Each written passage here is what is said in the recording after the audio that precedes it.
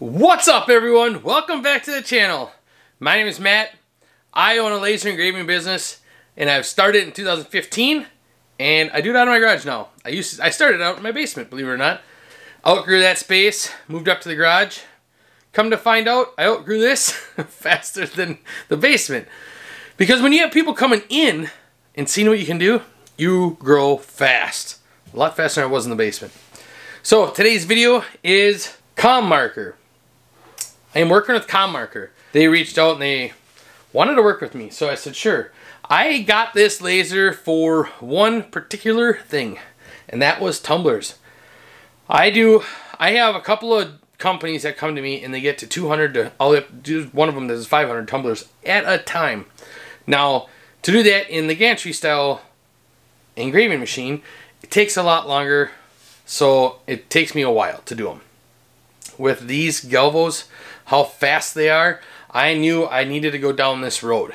And I didn't know exactly how much I wanted to spend and if it would be worth my while. Well, so far, this has been great. There has been some hiccups. So let's talk about that first. Let's get all the bad out of the way. I had issues with it engraving. If you saw the box coming in, I don't think I even took video of it. I was so excited. The box was mangled. The shipping guy was not nice to this thing at all. I'm going to look on my cameras and see if I can pull it up and put the video in there. The guy that dropped it off pushed it out of the truck. So if that doesn't tell you how they are or how they were, it was rough. So we got it going, got everything working, and they helped me dial it in, and it's been great. The one thing I didn't expect to do on this was wood. So we do a lot of stuff. I don't even have any examples. These bottle openers, I'm gonna make sure I hold the right way because there's a lip there. These bottle openers are awesome, right? They're black, sweet. The only issue is it's a different paint, and for the price I can get them, it was all right. I can do them in the gantry and it's fine. So when I do them now in here, it does really good. When I do it in the fiber, it takes a little bit. It's finicky to blow through that paint. I don't know what kind of paint this is, but I almost thought it was a rubber, but it's not. I actually think there's something on here for, what is it called? I can't think what I'm thinking of. I can't say what I'm thinking. It's on the tip of my tongue, you know what I mean? It's like right there, and you want to say it, but you can't, like, it's not coming out.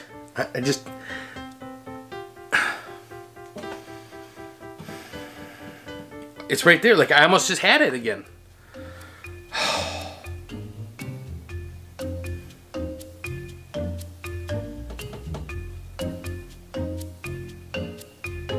Sublimation. I got it. That big thing was on the tip of my tongue. Alright, so anyways, sublimation. I think they're made for that, but for the price I can get them for, it's worth it to do it. So, put it in here, and I blast it out pretty quick. No issues. What I can do, or I have done it once, is the guy wanted it to be like very prominent. So I actually did it in this laser, and then I did it in the fiber to really boost it white. But anyways, this does it in seconds. So that's why I was surprised to do stuff like this. Also, with wood. I am grab like a chunk of wood. It will engrave it like super quick. So that's the other huge thing for us, because we do a bunch of like these postcards. So when you do that, you throw it in here and it just done. So that has been a just time saver. Let's put it that way. A very big time saver. The other thing is it's also can be a backup. So if I can't use the UV laser, then I know I can use this. I mean, I got the gantries, but to be fast, keep up with everything, I can use this. I have not done glass on here yet, but I will. Main thing for me is this thing's going to be used for tumblers. I am going to do the tumblers. And it's been awesome with the tumblers so far, and no complaints. Now, with this, it comes with two lenses. I have not used this lens. I still have the 100 lens in there, or 110, and this is the 200. I found I don't need it yet.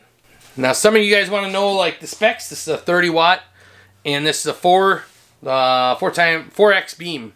So I know some people, I believe, prefer the X or the 8X, but I really don't have nothing to compare it to. So far it does what I need it to do. The logo on this, I can get about 2.5. I wouldn't go more than that on a cup and a tumbler, and it's good to go. No issues whatsoever. Now this does not come with the chiller. So this is how much noise it makes. There's a lot of fans running. So it's not that bad. It's like if you're overworking a computer and then the fans kick on. It's about that loud, maybe a little bit more, but it's not bad. I actually, in the time of making this video, today, we just bid on a bunch of stuff for blocks, all different sizes. It's got company names on the 4 sides, different sayings with the company name, and it's a variety of boxes, or blocks. So that'll be fun in here because I can do them all in this thing. So this is going to be crazy and fast. This also comes with safety gear, because you must wear them while running the laser. But so far it's been a great thing to have in the shop. I will say that. I am very pleased with it. This is, between these 3 Galvos alone, has cut down the workload tremendous, like a ton. I can take on more work, which I have been. That's why you guys haven't been seeing me. I am doing my best to do both. Why don't you let me know in the comments, would you guys like to see more vlog style back when I used to do it, back when I started? Because I think I might go back to that just to make it easier, because I can just set up a camera off in a corner and keep moving it for you guys, and then I can show you guys the day, pick a day and show you guys what I'm doing. So I'm thinking about doing that. If you think that's a good idea, put it down below. This also comes with the rotary.